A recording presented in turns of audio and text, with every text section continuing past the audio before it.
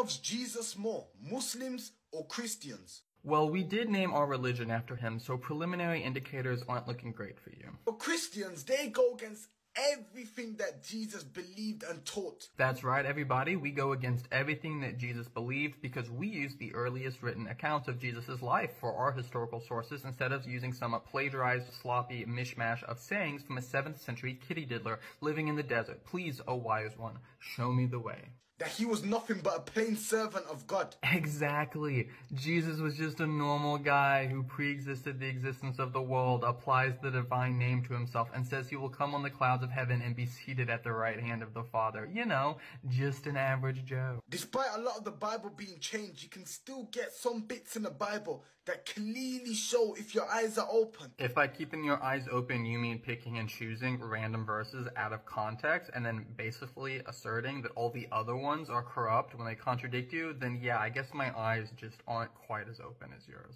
Whereas Muslims, who truly love Jesus, we love Prophet Isa. That's right. Muslims love Prophet Isa. That's why they reject all the sources which contain eyewitness testimony about him and from his disciples, and instead trust some pedophilic domestic abuser who came about 600 years later and contradicts everything Jesus explicitly said. There truly is no love like Islamic love. We love his mother Maryam, or you call her Mary. There's literally a whole surah in the Quran dedicated to this woman who gave birth to Jesus. Yes, because throughout Christian history, nobody has cared whatsoever about Mary. She has truly been lost to the dark cracks of history. How could Christians let this happen? Truly, Islam is the only religion in this world who has given Mary the reverence that she deserves. And that's the funniest thing. Jesus never told the Christians to worship him. They just do. Yep, that's right, everybody. Jesus never said to worship him. He just accepted worship on multiple occasions without ever correcting it. But I'm sure Allah won't hold that against him.